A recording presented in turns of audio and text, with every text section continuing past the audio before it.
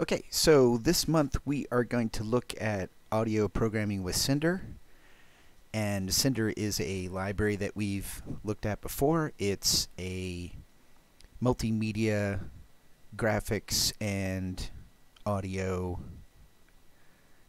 type library designed to make it extremely simple to create interactive graphics applications. And let's take a look. So, Cinder, you can find their documentation at libcinder.org. Here there's a download that you can use to download a zip file. You can also just clone it straight from GitHub. It's an open source library. And when I downloaded this, let's go over here. Let's make this bigger.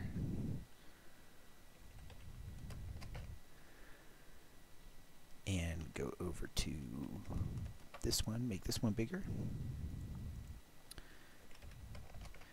So when I, this is their canned Visual Studio project for Cinder. It's a Visual Studio 2015 project.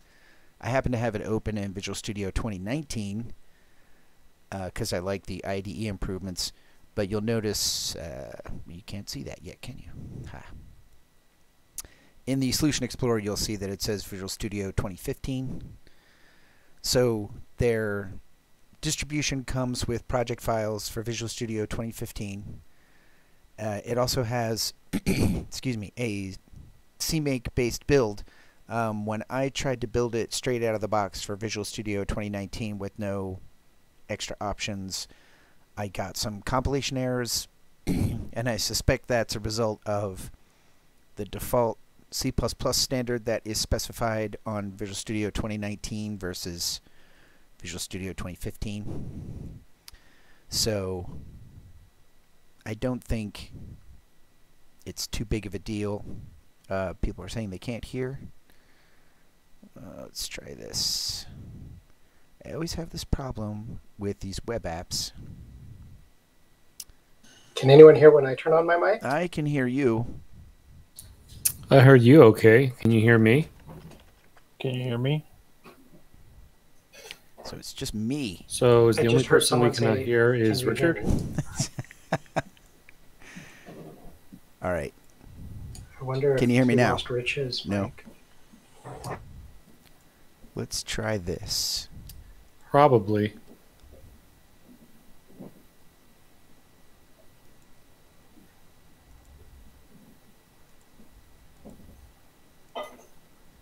Can you hear me now? Now we can hear you. Yes. Okay. Much better. These web applications that serve as like video audio conferencing things, I just think they're really buggy because nothing's running locally. I can't control how they interact with my hardware. Anyway, you can hear me now. Hooray. Yes. So Yeah. let me start Please over do then. zoom in a ton on the code, by the way. I'm getting it pretty blurry. I don't know if that's a problem for anyone else, but Yeah, I'm getting it blurry here. It'll probably clear up over time, I hope so. but you know, it's broadcasting at HD 1920 by 1080. I got the font size cranked up to 125%. I can't control the video quality of the stream either. It's just the nature of this software. So let's just go back here really quick. I am doing the wrong button. So Cinder, as I was saying, is a toolkit for graphical multimedia applications.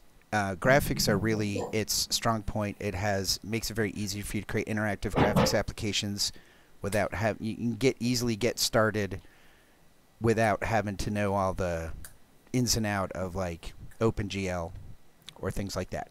But it also has good audio support. So let's go back over here real quick. So when you download the Cinder distribution, it will be a zip file of source. So it doesn't have a binary distribution as near as I can tell.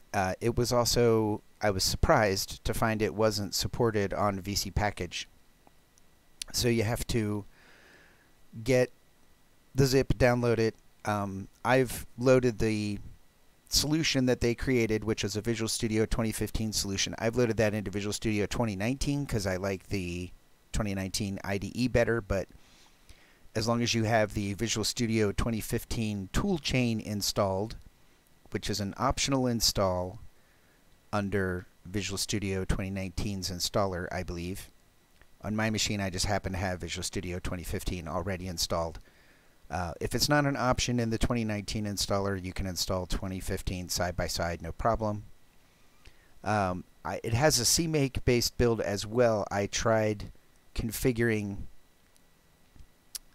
Cinder through CMake for Visual Studio 2019. I got some compilation errors.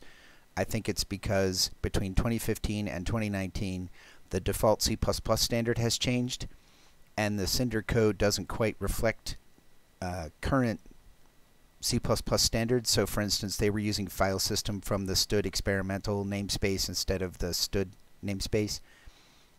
So at the moment, the simplest way to get everything running is to compile with Visual Studio 2015, at least on Windows. They have build instructions for Mac and for Linux as well. I didn't investigate building on those platforms. But Cinder, when you build Cinder itself, it's basically a giant static library with everything in it. And you'll notice in here things like JSON, CPP, FreeType, QTime, SVG, TinyEXR. These are third-party libraries of source code that basically just get compiled as additional source files as part of the single Cinder library. So when you build your own applications, the question in the chat is no Conan package. I don't like Conan myself, so I didn't look. But there might be a Conan package. I'm not a fan of Conan. I prefer VC package. And I say that having tried Conan. We did a presentation on it a while back. I found VC package to be much more reliable and much better at solving my problems on Windows, which is the more complicated build environment. So you should always solve the hard problem first, and then the easy problems are easy. But digression aside, I didn't check to see if it has a Conan package. It might. But you can just clone it from GitHub. They have fairly frequent releases on their GitHub page. So as I said, there's a bunch of these third-party libraries that are bound into the Cinder library so that it simplifies your project linking. You just link against Cinder and then you get everything. Now, since we're talking about audio, down here in their audio section of their project, you'll see things like this Ogg Vorbis codec. So on all platforms, Ogg Vorbis, which is an open source audio codec, on all platforms Ogg Vorbis is supported. So you can rely on that to work everywhere. And on platforms that have native audio support like macOS and Windows, the list of codecs that are supported depends on what is shipped with the operating system. In Windows, they use a library called Media Foundation, which is a relatively recent audio library support on Windows.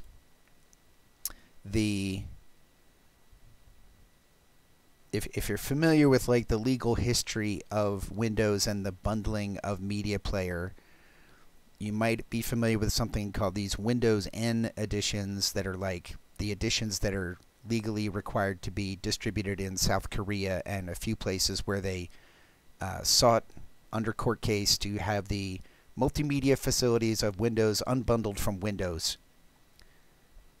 And me, silly enough, when I installed Windows on this machine, I accidentally picked a Windows N version, so I had to go and get the optional OS feature for Media Foundation to install that for Cinder to work. So if you run a Cinder application and it says something like, I can't find mfplat.dll or some other mf whatever DLL, that's what you're bumping into. Most people probably don't have those weird N additions installed in their machines, so they're never going to run into it. But I just thought I'd mention it because it's a rather obtuse and obscure error, and it's not exactly obvious what's going wrong if you run into that.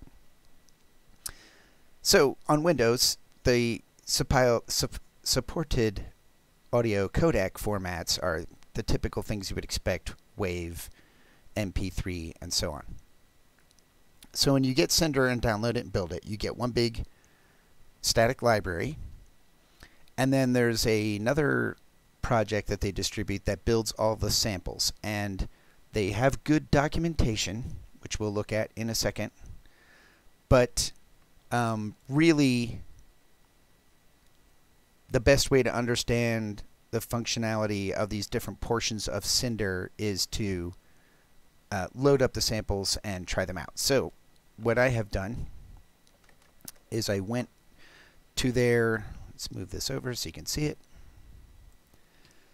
I went to their all samples solution, and I just deleted out all the samples that weren't audio related. So this is the one we will start with, but let's go back and look at the documentation a little bit first. So if you remember from last month, when we looked at audio programming with Marcius, that had a flow graph mechanism. Let's go over here to the guide. That had a flow graph mechanism where you had processing nodes that were either source nodes that acted as a source of audio data, either they were reading a file or they were running a procedural function generator like a sine wave generator or the white noise generator and so on. So you had generating nodes that were the source of data. You had processing nodes that had input data and transformed that data to produce an output. And then you had output nodes that took a stream of data and sunk it into something, whether that sync was a speaker, headphones, etc., or whether it was a file. So in the chat, they're saying it's still very blurry. Why don't I use Zoom? And the answer is because I'm using Jitsi. It's not a satisfying answer, but it is the answer. It will be clearer when it is uploaded onto YouTube. That's all I can tell you. I can't control, even I don't think in Zoom you can. I've never run a Zoom meeting, but in Jitsi I can't control what bandwidth is assigned to the video stream to anybody. It's the weakest link on the internet between me and you. So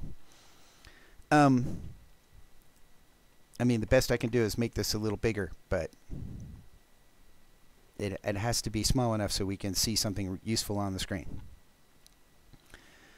So Cinder has a low-level, or a, shall I say, a kind of mid-level layer that is a node graph representation where things are connected up via nodes. But on top of that, they have what they call a voice API that just gives you the ability to say, like, take this sound file and start playing it, stop playing it, pause it, resume playing it, etc. And for most simple audio processing, that's what you're going to want to see. For more advanced audio processing, you'll want to go to the node API and connect up nodes, and we'll see how to do that in a moment. And if necessary, you can create your own nodes to interact with the node graph. And there is good support in Cinder for monitoring audio data and turning that into a visual representation, which we will see in a little bit. So in their audio guide, which is what we're looking at here, this is the block diagram of the overall architecture as just explained. They go through how to use the voice API, what the structure of audio buffers look like, basically all samples in Cinder at the point where you manipulate them directly are represented as floats. And there's multiple channels supported within a stream of data. So you can have a stereo stream, you can have a 5.1 stream, a 7.1 stream, or an arbitrary number of channels in the stream. It is not limited to understanding things like 5.1 and 7.1. Then the channels and what they represent is arbitrary and can be decided by you. The main way that you interact with building a graph of nodes is through an audio context. This basically acts as a factory for creating nodes that you connect together. So typically, there's a context make node method that you call with an instance of a new node that you've allocated off the heap. There's also specialized factory methods on the audio context for creating nodes that are hardware dependent. So a node that is like, for instance, audio playback to a hardware device, or audio sourcing from a device like a microphone or a line-in input. And in Cinder, the context is where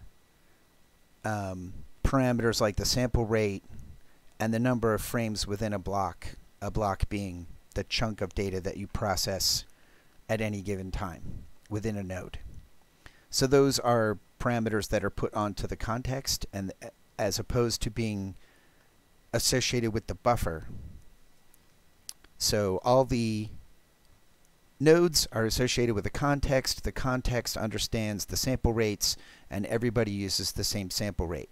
Now that's different from Marcius, where the sample rate is carried along with the stream, and it can change between nodes. And we saw in Marcius that you can have a node that analyzes an audio stream to produce a spectral power, and it does that by doing a fast Fourier transform, and then it produces the results in buckets that are associated with the audio data, but they don't have the same sample rate as the audio data, or the same kind of frame layout, if you will. So that's a difference here between Cinder and Marcius. Cinder is full-featured, but not as flexible and as advanced of an audio processor as Marcius, because in Cinder, it's not the primary role of this library to do just audio. So while it gives you pretty advanced levels of control in the fact that you can take these arbitrary nodes and connect them up into an arbitrary processing graph, some things are a little more simplified and fixed compared to Marcius. There's also no scripting language that allows you to create a graph of nodes from a simple text description. However, there are some aspects between Marcius and Cinder's node-based API that are the same. And one of those things is that nodes have what... just scrolling to see if they mention it here on this page.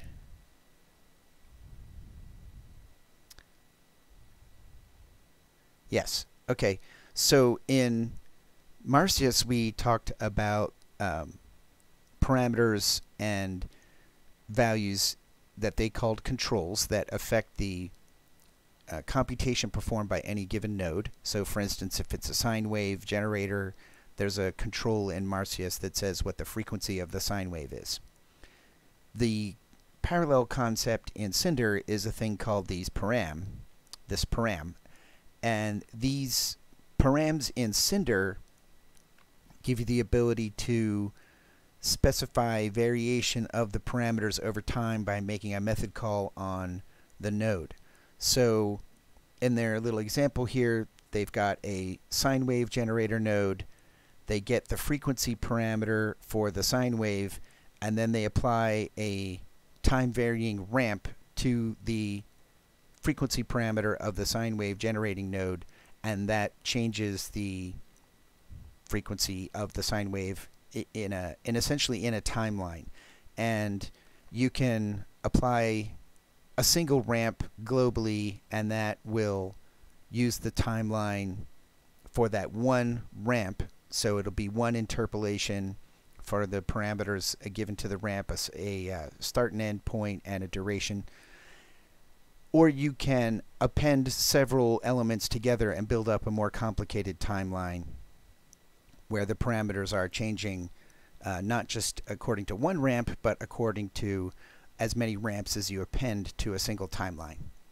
The interpolation of the parameters is linear by default, but you can change that. Why would you want to change that? Well, there are many things in audio processing that don't operate perceptively linear. And what I mean by that is when you change the volume up and down, you don't to get perceived levels of equal change in volume, you actually have to change the volume logarithmically and not linearly. So, and this is why the standard unit for measuring the loudness of a sound is decibels. That is a logarithmic scale. So, really good volume controls understand that you want equal changes in the control to be equal increments of loudness if it's a volume control, for instance, so that you won't adjust the parameter linearly, you'll adjust it logarithmically. So that's a difference between Marsyas and Cinder, is that this ability to have like a simple timeline and have each node understand its own timeline, and your ability to set interpolating parameters on that timeline is really simple, which means it's easy to get up and going in Cinder with audio effects that are varying over time. And the Cinder documentation consists of two chunks, really, or two different styles of documentation. There are these guides. Here we're looking at the guide for audio in Cinder. And then within the other section is this reference API, which is basically a Doxygen style generated API. So here you can find, here's all the classes that are nodes, and they're in a inheritance relationship, so all the input nodes are just, derived from a single intermediate class called input node, for instance. And there's also documentation here on the params. And the params are related to, just go back here a little bit.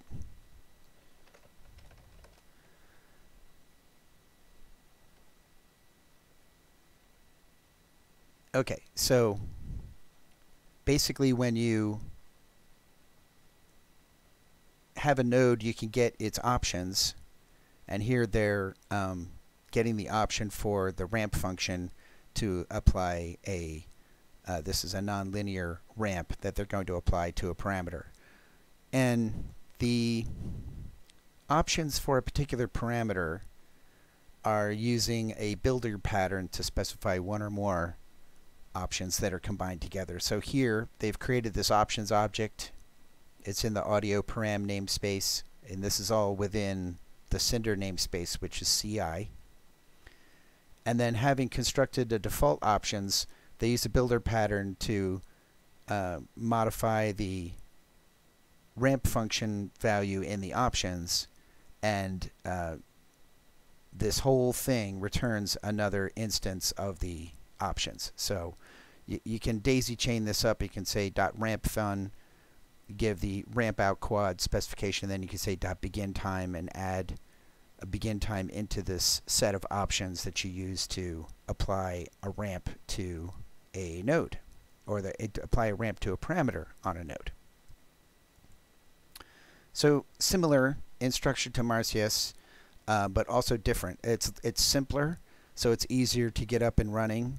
With the easy things are easy, harder things are possible, but they're not necessarily easy. So if we look over here at the audio samples, let's take a look at the basic use of the voice API. But first, since it's been a while since we talked about Cinder, let's just digress briefly into the application model for Cinder. So here I am looking at app-base.h, which is the base class for all the applications.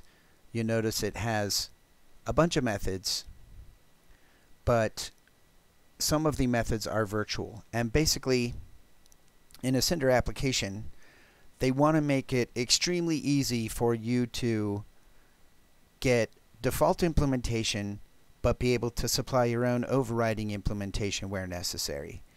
So the basic execution loop begins with a call to setup, and then the execution loop is going to run forever calling update and draw. And until the application quits, that loop will continue to run. And inside Cinder, their application framework gives you methods where you can override events. Basically, you override event handlers that by default do nothing in the base application.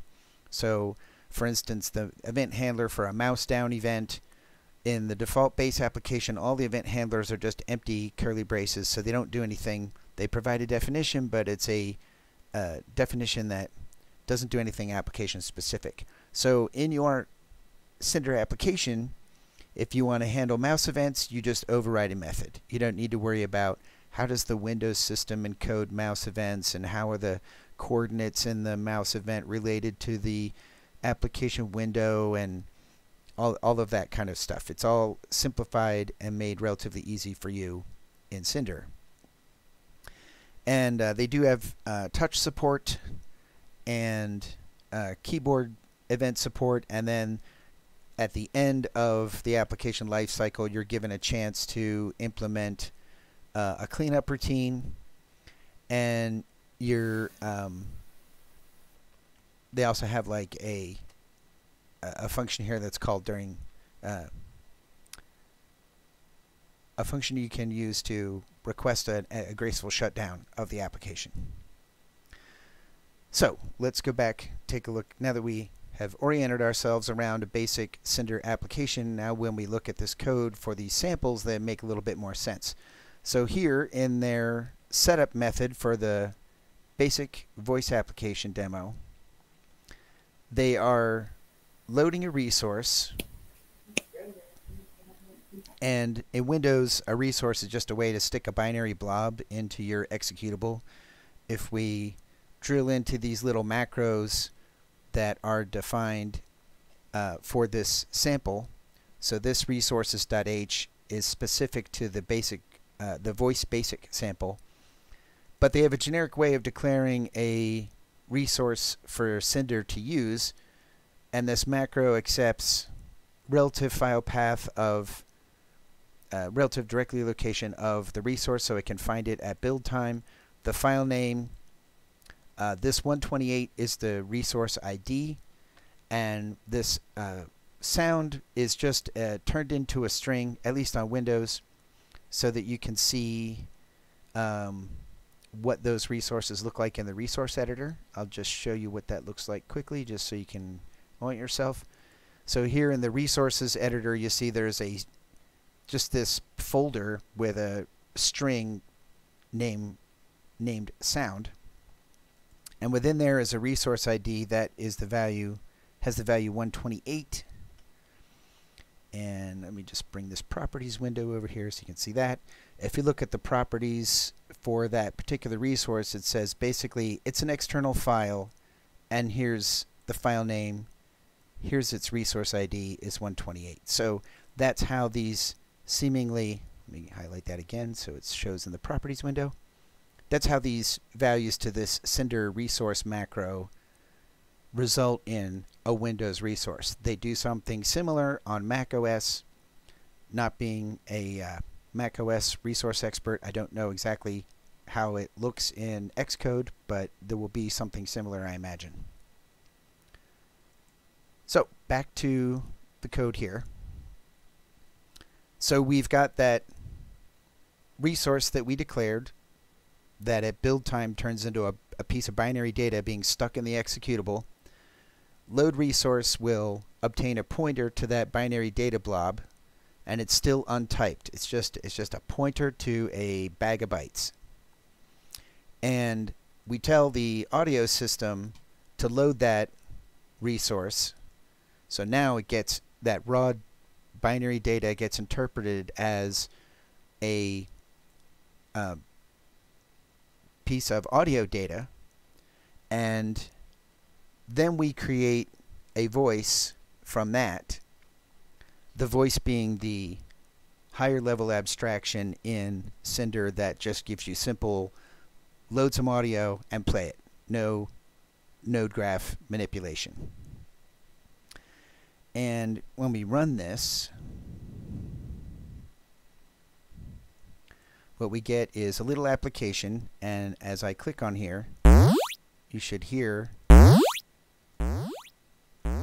the sound file being played back at different levels of volume. It's playing softly if I click low, and it's playing louder if I click higher up. Can you guys in the chat let me know if you were just able to hear that? Okay, good.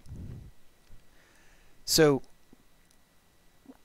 what is going on here? Well, in their mouse down handler, they're computing the volume from the Y coordinate. They're computing pan, so whether or not it's going to appear, whether it's going to play back on the left channel or the right channel from the X coordinate. Let's run that again so we can. Last time people said the stereo aspect of the audio didn't come through on the stream, but hopefully it should get recorded correctly and for YouTube this time. But if I click to the left, I hear it in my left speaker of my headphones, and if I click on the right, I hear it on the right speaker in my headphones. So the voice object that was created up here has volume and pan controls that you can just set by calling methods, and let's just see if we can run this so you can see this behavior.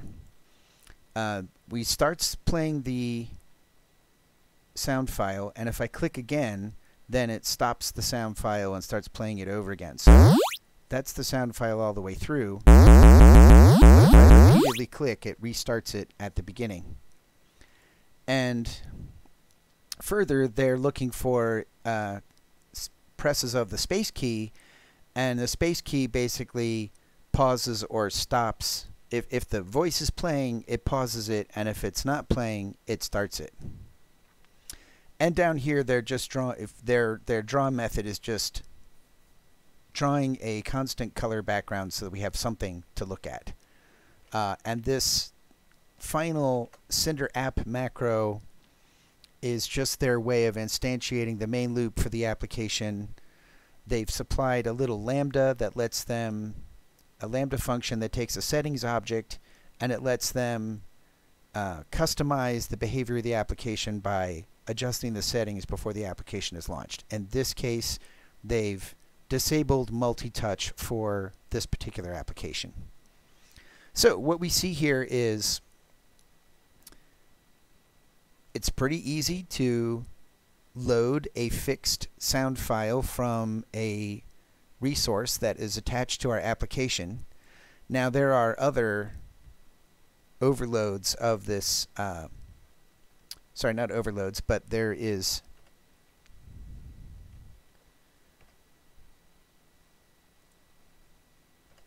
a class here called a data source that allows us to associate a file system path as a source of data. So if we were, let's go back here, if we were obtaining the path to a sound file at runtime by browsing a dialog or a drag and drop operation, something like that, we can specify that the resource will be loaded from a file system path, and that will give us a data source reference. But in this case, in these samples, they're pretty much loading everything from resources. It just makes things a little simpler. Now, a general comment on classes and naming within Cinder. They use shared pointers fairly frequently.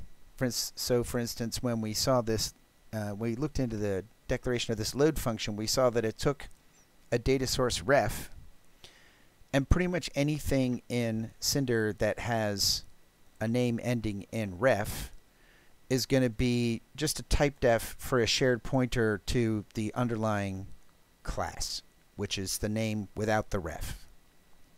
So when you see something ref in the documentation, just know that, oh, that just means it's a shared pointer to the underlying class that is the same name without the ref.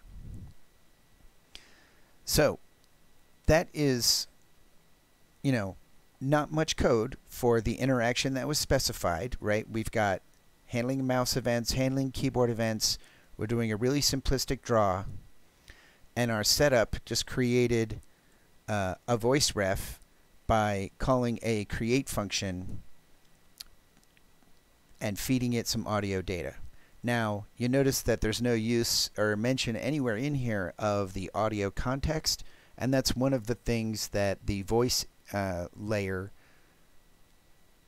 it doesn't make the context inaccessible, but it makes it so that you don't have to think about the context.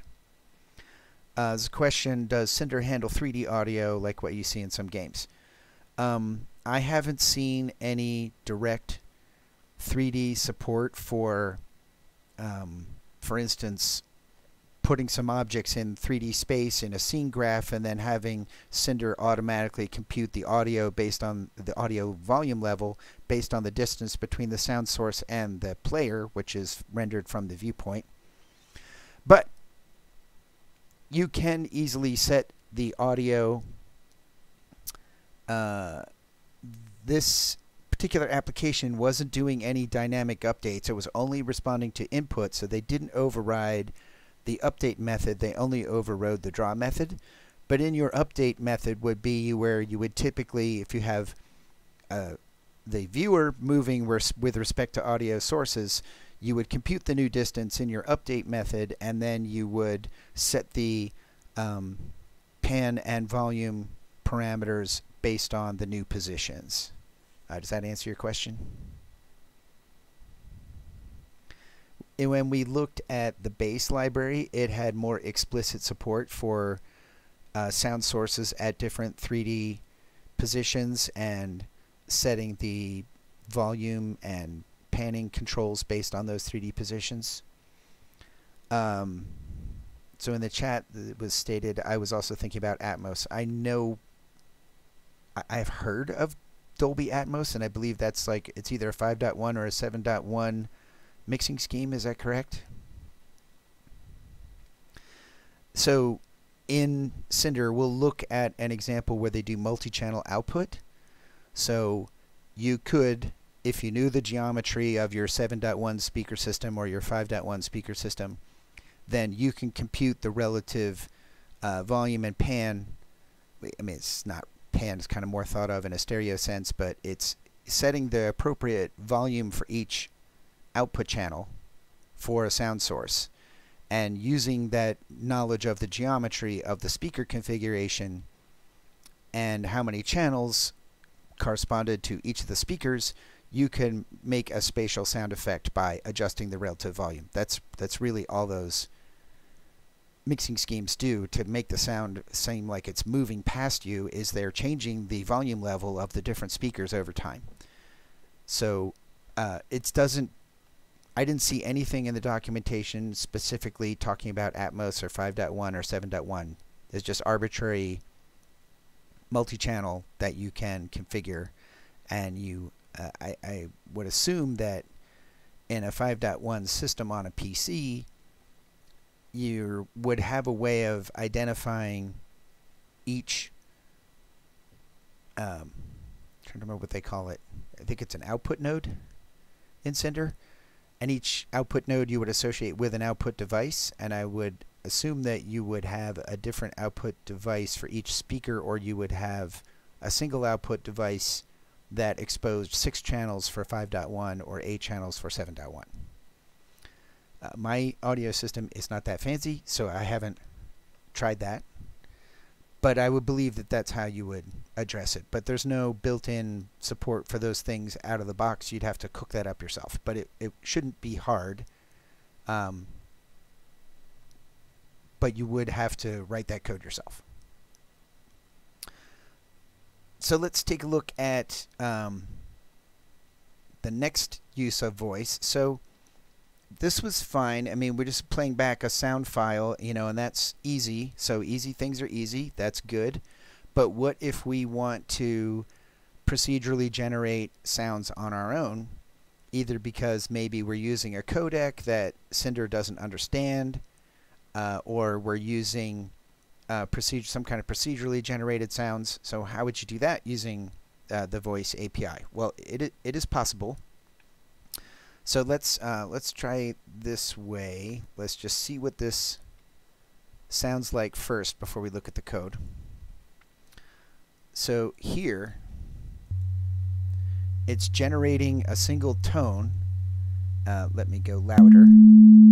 If I click higher, the volume is louder, and if I click from left to right, it changes the frequency of the tone that's being generated. So it's just a single sine wave.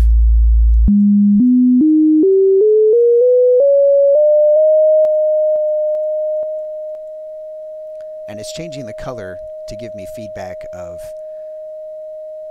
the tone and volume that I've chosen. So if it's a lower volume, it's a darker color, and if it's a louder tone, then it's a brighter color. And I can drag around here and get, you know, little interesting audio effects. So how are they doing that? So in their setup, they're creating a voice with the factory function again. And instead of supplying a data source reference to the create function, this time if we look at it, so here was the create factory function that we called before that takes a source file ref. Now we're calling this overload that's taking a callback processor function. And in this case, they've just supplied it as a lambda. By parameterizing the lambda on this, they're able to access these member variables, which in my IDE are currently colored in kind of a purple. So these are member variables. Their coding convention is that member variables begin with a lowercase m.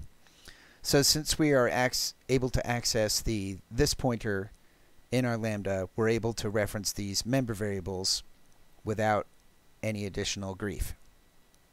And basically all that's happening is this lambda gets the channel from the input buffer and then loops over the number of frames in the buffer, computes a sine wave value from a phase variable and a frequency variable, and writes those values into the buffer, and then that's done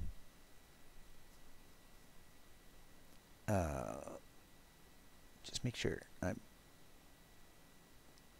correct in how I'm okay. So they're how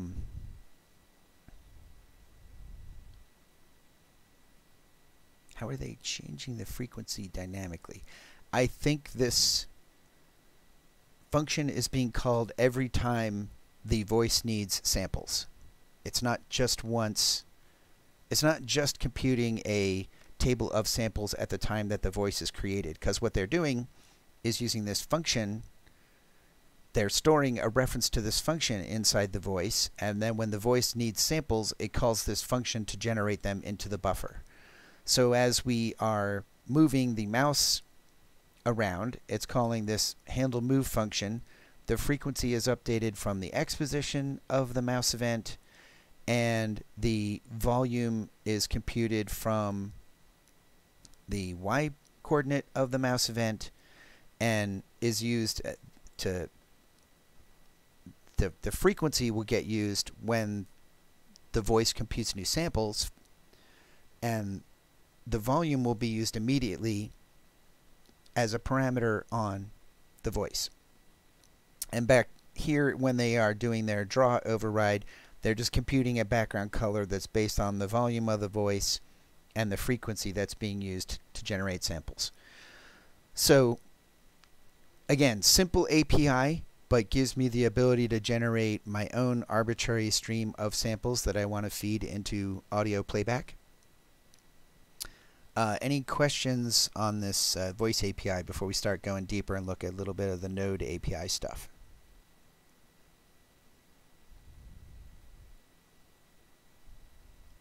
Okay, doesn't seem like there's any questions. Just interrupt me at any time if you have any questions come up. Adam says in the chat, I got the voice basic sample working after checking Cinder out from GitHub. I have 2019 installed and do not have the 2015 build tools. There were a few issues. Change the standard to C++ 17. Okay, good. So I just didn't feel like debugging their build. Like lately at work, I've been saddled with a bunch of build related issues. So since they provided projects out of the box, I just wanted to use that just to make my life easier. Jamie, yeah, it's definitely got some issues. Some of the samples are working, some of them are crashing, but a lot of them do work. So I just thought I'd mention that, and you might be able to get it working without 2015.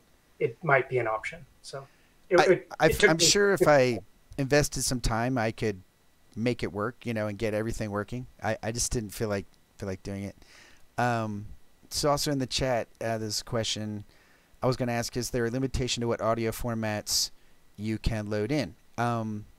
Well, since you ultimately can create your own input node that understands any format that is not already supported, there's no inherent limitation, right? It ships out of the box with the very common formats provided. In Windows, they're using the so-called Media Foundation library. So any audio format that Media Foundation library understands, you can load. And as I mentioned, they have an OGG Vorbis codec implementation that is compiled in. So if you want to be guaranteed that your audio is going to load and play on every platform, you can just use OGG Vorbis. But for, maybe you don't have control over that because you're letting the user, browse to files at runtime. So it's whatever the platform supports out of the box. And if you want to support additional codecs, you can create your own input node and do basically parse out the file extension and say like, oh, it's a .frob file. That's my own custom audio file. I need to use my codec node to read that in to produce samples. Or it's an open source library, so you can add support to the library directly. More chat questions. The question is, can I ask him questions unrelated to Cinder, but related to this group? You can once I am done with the presentation, I'm happy to entertain questions on any topic, and I try to pay attention to comments on Meetup, but we don't have a forum or anything like that, a specific place. I mean, the C++ community is so huge that I wouldn't want people thinking they had to get answers from me when they could use something like Stack Overflow. So,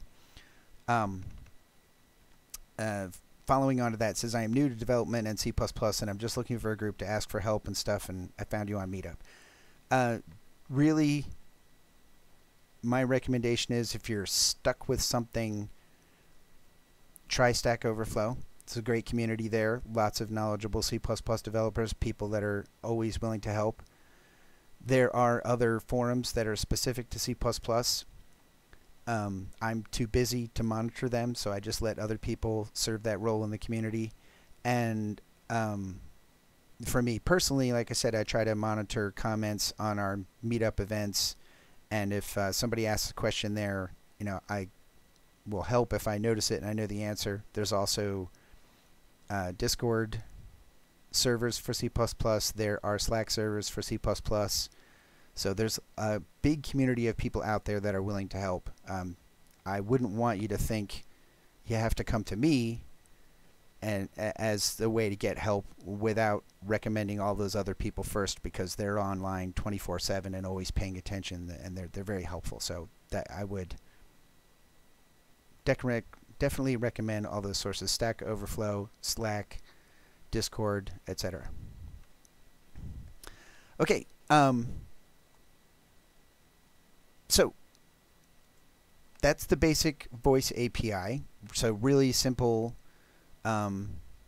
playback. I don't need to worry about the context or anything like that. But if we want more advanced processing, we can manipulate the nodes directly. So if we take a look at basic node manipulation.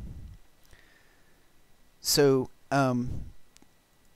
if you were here last month when we talked about Marcius, this will look pretty familiar. So they've got, in this sample, they're using these node refs, which are, again, just typedefs for shared pointers to the underlying node classes.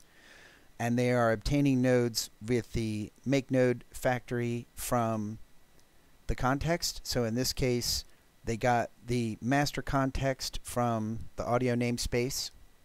The context, I believe, exists all the time. So this master function is more like an accessor than a factory function. There's a single global context that's shared by everything you're doing, audio-wise, in Cinder. And so once you have the context, you can call this make node factory function to get instances of processing nodes. Here they've created a sine wave generator node and a gain node for adjusting volume. They're using methods specific to the individual node types to, for instance, set the frequency of the sine wave that is generated by the sine wave generator node and set the value of the gain on the gain node. And unlike Marcius, they have a little bit of syntactic sugar here for connecting the nodes. So they're using kind of stream extraction. They're using the greater operator as a shortcut for saying connect one node to another node. And if we drill into this operator really quick, we can see that it's an inline function that takes two nodes, an input and an output. The input is on the left and the output is on the right. And all this does is connect the input to the output and then returns the output so that you can daisy chain these operator greater applications one after another. So this is mgen was the input, it was connected as the output. Its output was connected to the input of mgain, and then mgain is the result of this highlighted expression. So then mgain has its output connected to the input of the output node for the context. The context's get output method returns the default output node, which is usually the speakers. But you can, obviously, if you wanted to connect to a file sync to record data into a file, you can connect that instead of the get output from the context. Now, in Cinder, nodes that generate data all by themselves without being connected to a file. Actually, I take that back. I think it's all nodes that generate data, so they have no inputs and only outputs. So generator nodes have to be enabled to produce audio. And the context further has to be enabled. So these two enable steps and, creating these nodes and setting up the graph and all that, that was all taken care of for you when you used the voice layer. It was taken care of for you so that, the simplest case of just playing back some audio, you didn't have to worry about all this stuff. The enabling, the creating the nodes, getting access to the context, and so on. But when you need more control, the audio context and the individual nodes give you direct access to that control. And here, mouse drag is similar. It's changing the frequency of the generator node and changing the volume with the gain node. And again, just drawing, in this case, they're drawing a color that represents the value of the gain as the background color. So if we run this one, it's very similar.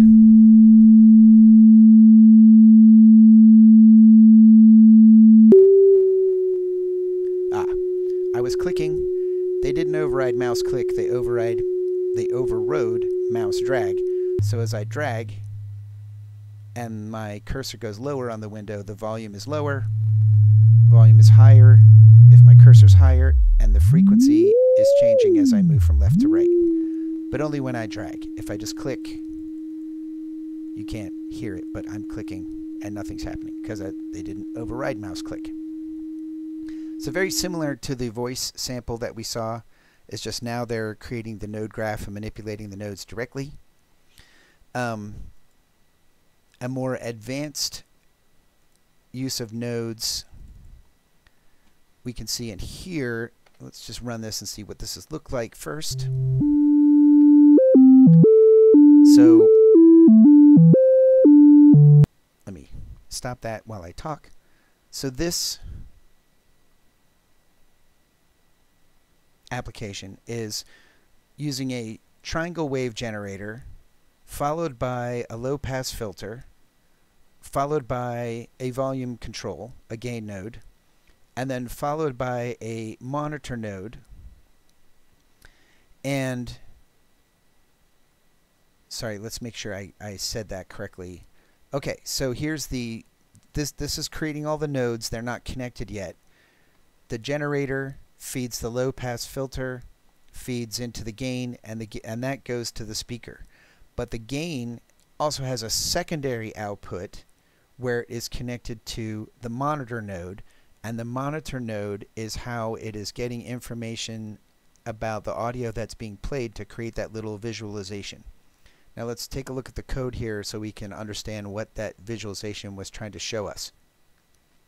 It was showing us two different visual aspects. First, there was a turquoise dot that was moving back and forth left to right, is moving randomly, and that dot is showing you which note on the pentatonic scale is being played. And then the upper right was a little waveform graph drawing a representation of the audio frame that was playing. Now, what I found interesting about this sample is that you notice this little comment here. I'll read it for those that can't see it clearly on the stream. They're saying many times it is easier to specify musical pitches in MIDI format, which is linear rather than in hertz. So they fill an array by pushing back values of the pentatonic notes for the C major scale from C3 to C5 represented as MIDI values. So this pentatonic scale here, if we drill into this definition of this, is just a vector, a stood vector of size t's, and they're pushing on there a bunch of specific numbers that represents the notes from the C major scale that they wanted to have played back. And if we look at how this array gets used, when they call their update function every frame, the update function will get a random integer that's within 0 to the size -1 of that array. So it's basically an index into that pentatonic scale computed randomly. Then pulling the value out at that random index is the MIDI pitch, and then there's a helper function in the audio namespace called MIDI to frequency that, given a MIDI pitch value, will produce the appropriate hertz for that note. And then this is where we see a use of the ramp abilities. Excuse me. On the generator node, this is a triangle wave generator.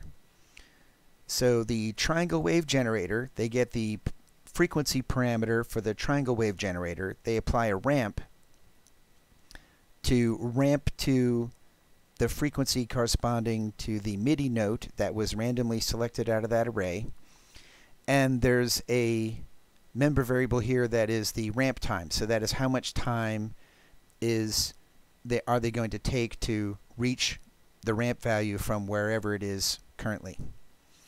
And in their mouse drag handler, they are updating the frequency time and, sorry, the ramp time that we just mentioned, and the frequency applied to the low pass filter. So a triangle wave has sharp discontinuities in the waveform. Those sharp discontinuities generate high frequency content and the low-pass filter strips off the unwanted high-frequency noise from the triangle wave.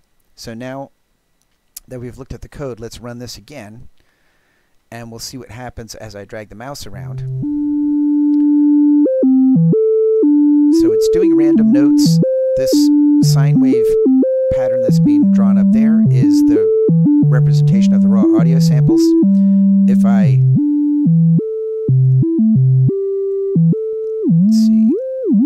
if I drag to the right, it's more samples. It's taking longer amounts of time to interpolate between these notes. And as I drag up, it's doing fewer, it is increasing the bandwidth of the low-pass filter, so larger frequencies are getting passed through. You can see now that this is looking more like a triangle at times. If I bring it all the way to the top, it gets pretty obvious. Okay, so we can see that in this example of more advanced use of this node graph, they're using the update loop to change parameters on the nodes in the graph. They use this little trick of turning a MIDI note into a frequency for a wave generator, and they've connected up nodes using this greater syntax. But more importantly, you see that they were able, a node can be connected to more than one output. So in this case, the gain is connected to the speaker, but it's also connected to this monitor. Now, we didn't look at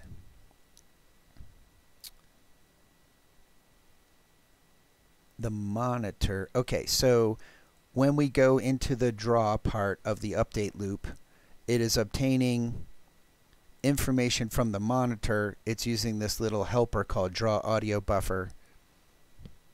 If we drill into that, it's got an audio buffer and a rectangle, and it's basically just drawing the waveform using OpenGL to create that visual representation of the audio wave that was playing.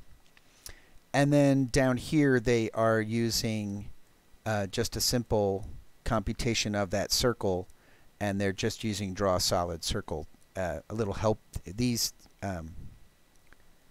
functions in this GL namespace are helpers from Cinder, so they simplify OpenGL for common use cases. So again, simple things are simple. If you want to do more complicated things, you can access OpenGL directly if you need to. But if you just want to do simple displays, the simple things are simple and the harder things are possible.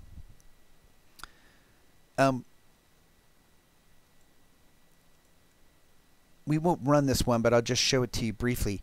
If you need to create your own custom node, that is possible as well. Here they've got a custom tremolo node. It derives from a basic audio node, and you'll see in here there is a process function that they override, and there's an initialize function that they override. And if we look in the source file, here's the entire contents of it. Their initialize is just initializing some member variables to beginning values. So every time the graph is started and stopped, when you start it, all the nodes are reinitialized. So whatever these parameters got set to during the processing of a previous sound, when you reinitialize the node the next time, they'll get reset back to sensible default values. And in the process portion, basically your job in the process method is to fill this buffer with values. So they figure out some structure about the buffer, basically the number of frames that are in it, and then they get a pointer to the array of floats that represents the raw sample values. They figure out the phase for this particular portion of the buffer, which is divided into frames, and then they're storing, well, in this case it's a tremolo effect, so it's not it's taking the existing value and modulating it. So that's what a tremolo effect is. It's a modulation of an input signal to produce a modulated output signal. So if you need to create your own node, this is one way to do it. Now you can, this is by writing your own custom class. Now as I was browsing through the documentation for the different nodes that are available in Cinder, I saw that they also have a node class that takes a lambda, and the lambda fills in the buffer during the process method. So just because you want to do custom processing, you're not required to write your own class. You could use that. Let's see if we can find what they call it.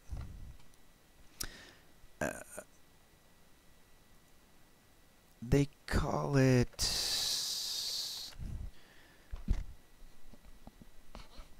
callback processor node. So it's an input node that processes audio with a stood function callback. So if you want to do custom processing, it's not required that you write your own class. But if it's more than just a simple override of that process method, then you have custom initialization that you need to do or custom teardown, then it would be better probably to write your own class. But if you just needed to do some processing, in terms of something that can be represented as a simple callback function, then this callback processor node might be a better fit. Not every node class that they have in Cinder is described in that guide or in the samples. So you might notice in here there's bandpass filter, there's high pass, low pass filters, monitor spectral node for monitoring the spectral content of an audio stream as opposed to just the raw audio sample values, 2D pan, etc. So these they've got the generator nodes here and the generic and processing nodes here, and it's not as full-featured as the set of processing nodes that came with Marcius, but it is fairly rich nonetheless. I suppose it would be possible to, both Marcius and Cinder are open source, so if Marcius had some processing you wanted to steal, you could just go take the implementation of their node class.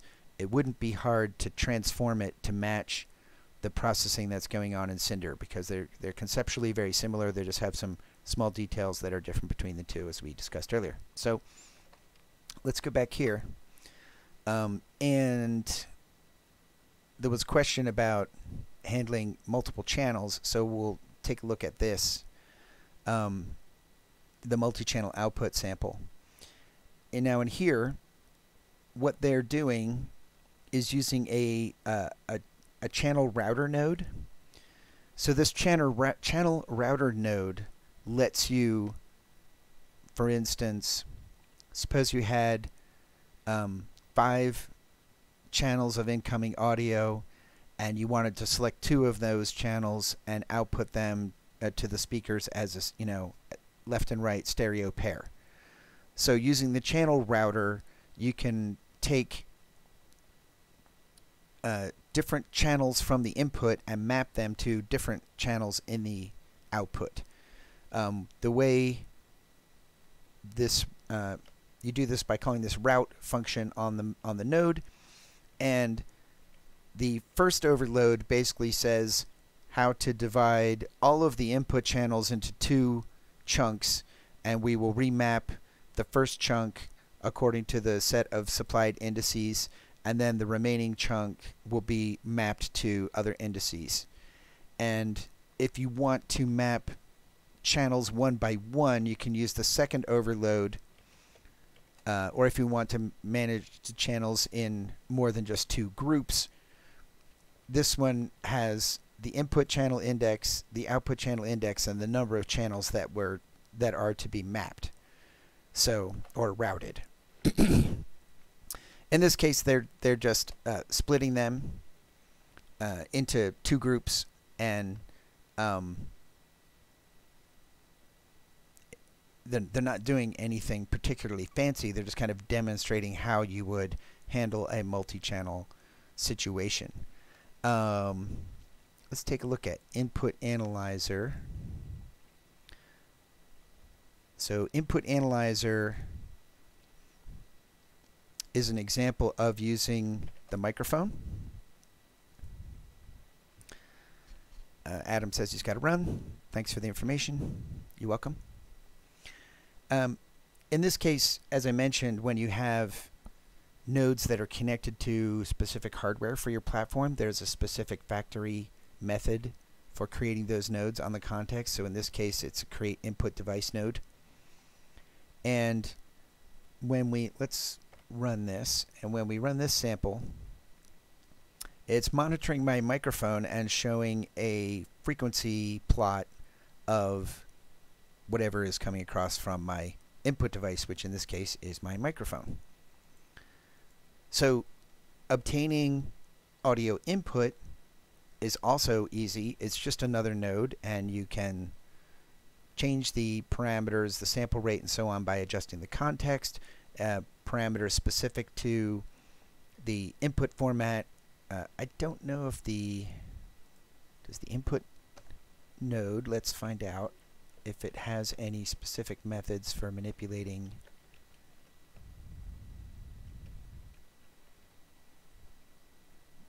Looks like it has some methods where we can query underruns and overruns, can change some information about the ring buffer that is used to store the data, but not much else.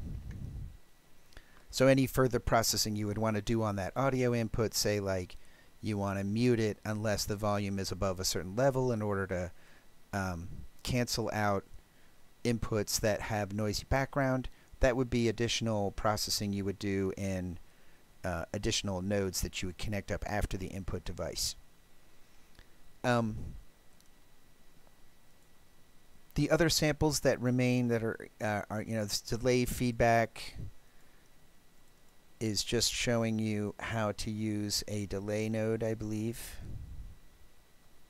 Or they're showing you how to, this delay is a delay node. So there's, you can delay samples in the audio stream. It's pretty straightforward. Their documentation is good. As I mentioned, you're going to generally start in either at the guide and walk through this guide, which pretty much covers the same information that I just went through, only in more detail. And then in the reference category, you'll want to be familiar with these I/O functions for attaching audio files as sources. They can also save an audio stream, but at least on Windows, the only output format that they support is WAV file format. So if you needed to save files in MP3 or in some other encoding format, then you would need a custom node yourself that overrides the methods on output device node to create a actually, I think it would be output node would be the node that you would use as your base class. Base class for nodes that consume an audio signal, for an example, speakers. And then the output device node has additional information that's specific to devices. If you were just syncing to a file, I think you would probably just use output node as your base class.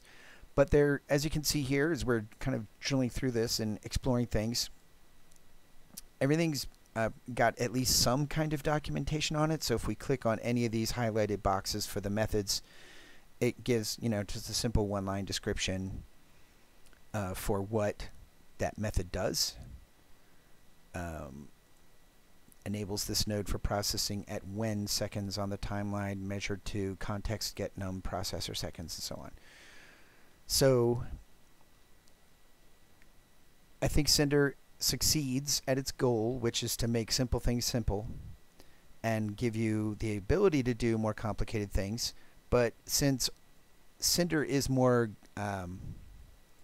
graphics focused than it is audio focused, they give you some audio abilities, but it's not, super high-end audio advanced processing like we saw with Marcius, which was more designed around audio processing, including, we didn't drill into the details of it, but Marcius has support for processing by neural networks. So if your goal is to create an application with either simple audio playback needs and you have a need for 3D graphics as well, I would give Cinder a strong recommend. If you just need to do audio processing perhaps offline, Marcius would be a good library to consider. If you want to process chiptune music, as we mentioned, or as we discussed 2 months ago when we looked at bass, bass is really one of the few solutions out there. There are some other libraries for chiptune music, but bass is, if not the most popular, then it's like number 2. So that rounds up our look at audio programming in C++. If there's any questions, we can take those before we wrap it up.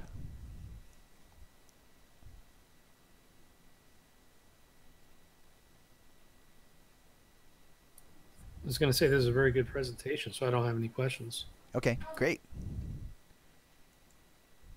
All right, well then we will stop it there.